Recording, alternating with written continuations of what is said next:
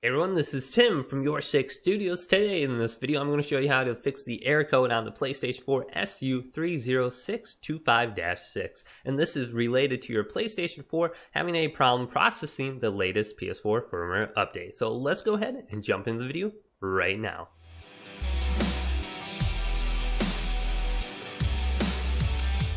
So a common scenario for this problem is you're downloading the latest PlayStation 4 firmware update and there's a problem and it doesn't fully complete. So how do we fix this issue?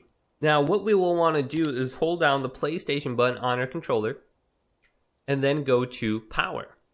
And we will want to completely turn off our PlayStation 4 100%. We're going to launch our PlayStation 4 into safe mode. And this is very easy to do. Just follow along with the simple steps. So turn off your PS4. Now with your PlayStation 4 completely turned off with no lights on the front of the console, let's go ahead and press and hold down the power button for 10 seconds or more. You will hear one beep initially, and then about 10 seconds later, you will hear another beep. When you hear that next beep, go ahead and let go and focus on your TV guide because your PlayStation 4 will now be launching into rest mode. To use the menus in the safe mode, you will have to connect your DualShock 4 using the USB cable and then press the PlayStation button. So go ahead and find a USB cable and connect it to your controller and plug the other end into your PS4. Then go ahead and press the PlayStation button on the front of the controller.